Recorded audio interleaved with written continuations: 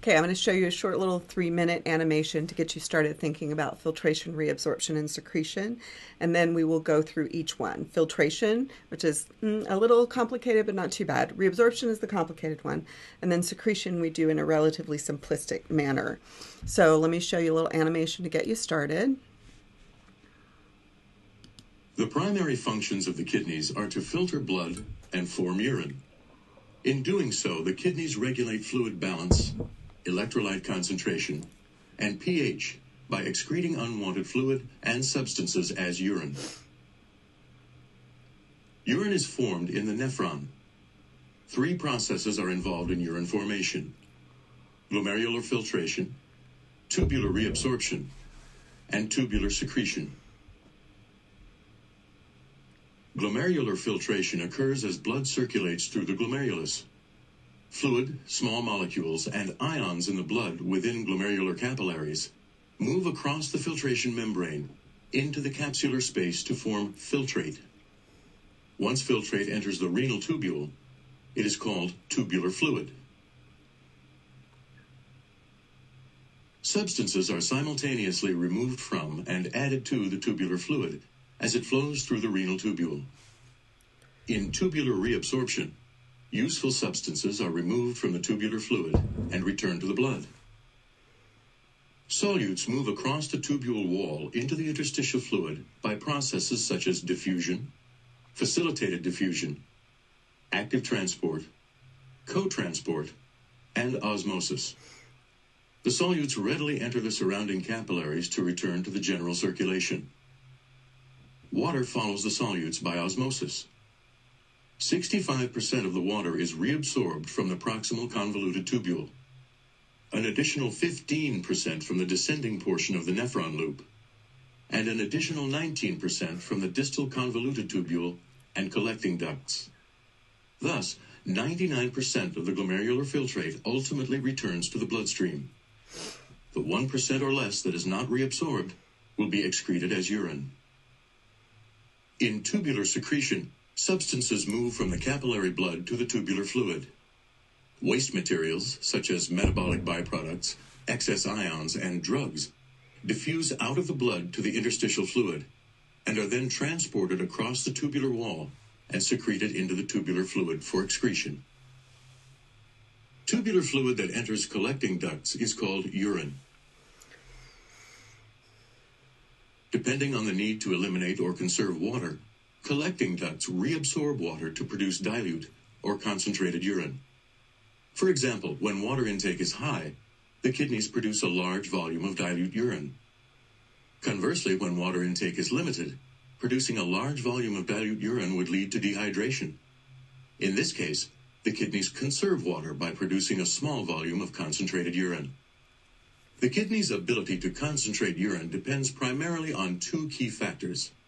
1, maintaining a high concentration of the solutes sodium chloride and urea in the renal medulla, which is accomplished by the countercurrent functions of the nephron loops.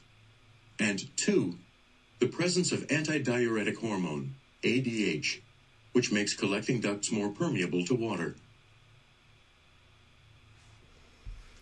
Okay, so that's a little intro. I realize it's a little overwhelming to look at it all at once, so we'll separate it into filtration, reabsorption, and secretion.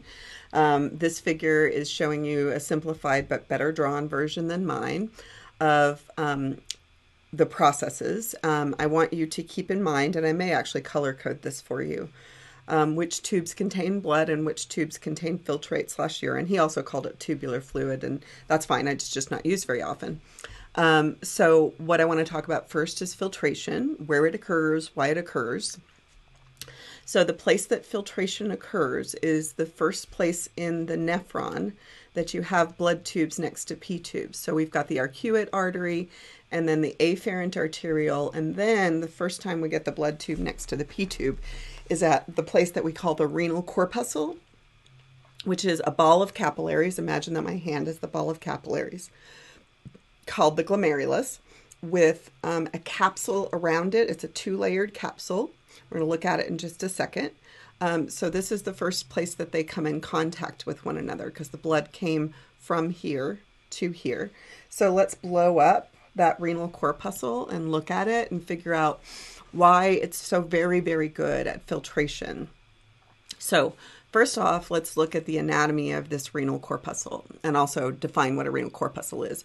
A renal corpuscle is the blood tube, the glomerulus, plus the P tube, which is the capsule. In anatomy, they call it the glomerular capsule. In phys, they haven't moved away from eponyms yet. So it's called Bowman's capsule. It's the same capsule. So the glomerulus is the blood tube and the capsule is the P tube.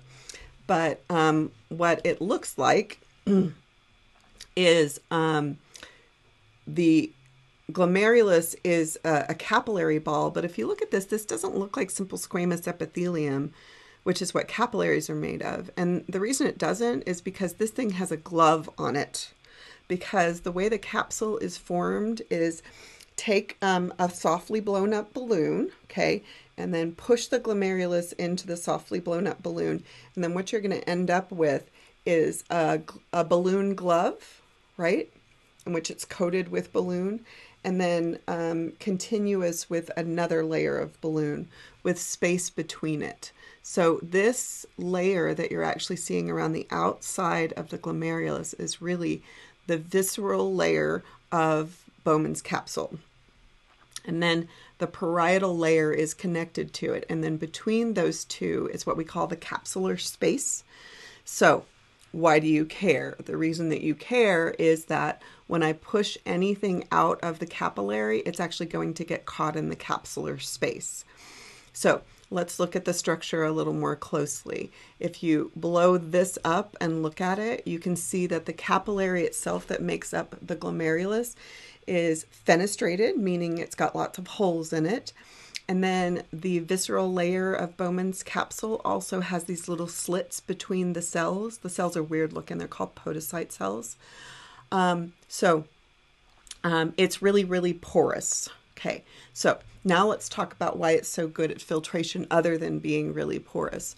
What's going to happen is the blood is going to come in the afferent arteriole, go to the glomerulus, and then out the efferent arteriole. But please note that the diameter of the afferent arteriole and the efferent arteriole is different. The afferent arteriole is larger in diameter than the efferent arteriole, okay? And that makes the pressure in here higher, because big tube going in, small tube going out, higher pressure here. In addition, remember that the renal artery is right off of the abdominal descending aorta, so that makes it high pressure too.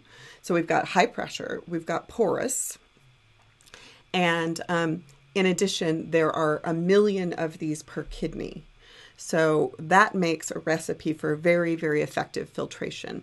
High pressure, really porous, and lots and lots of surface area. So what happens here is that the blood pressure forces water and small solutes out here to here into the capsular space by filtration.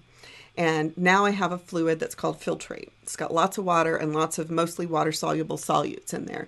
It should contain everything that can fit through these holes and nothing that should not fit through the holes. So on a good day, you should not end up with whole proteins, big proteins in the filtrate, and definitely not whole cells in the filtrate. Now, it can happen, but that's not a good day for your kidneys. So the site that filtration occurs, if you blow this up a little further, is called the filtration membrane. So the filtration membrane is simply a layer of simple squamous epithelium, which is called endothelium when it's forming a blood vessel. And then the blood would be in here, and then a layer of the podocyte epithelium that forms the visceral layer of Bowman's capsule. And then, so that's just 2 layers of like simple epithelium, and then no tissue between them, just a fused basement membrane. And so this is very, very thin and very, very good at filtration. So how much is filtered? Well, the glomerular filtration rate, the collective amount that is filtered out of all of the glomeruli every minute, is called GFR, the glomerular filtration rate. And it's usually about 125 milliliters per minute, which I realize I'm mixing units here because I'm American. which adds up to about 47 gallons per day is filtered out of your blood into your capsule. And even the person who pees all the time does not pee 47 gallons per day. You would basically lose your blood volume in just a couple minutes this way. So collectively, all of the other capillaries in the body combined only filter out about 1 gallon per day. So these are so very effective because of this little pressure tweak, the high surface area, and how porous they are. So that is your GFR. So now what we're going to do in the next video is talk about the factors that impact GFR, both intrinsic or local factors and then extrinsic or systemic factors that impact GFR. So that'll be in the next video.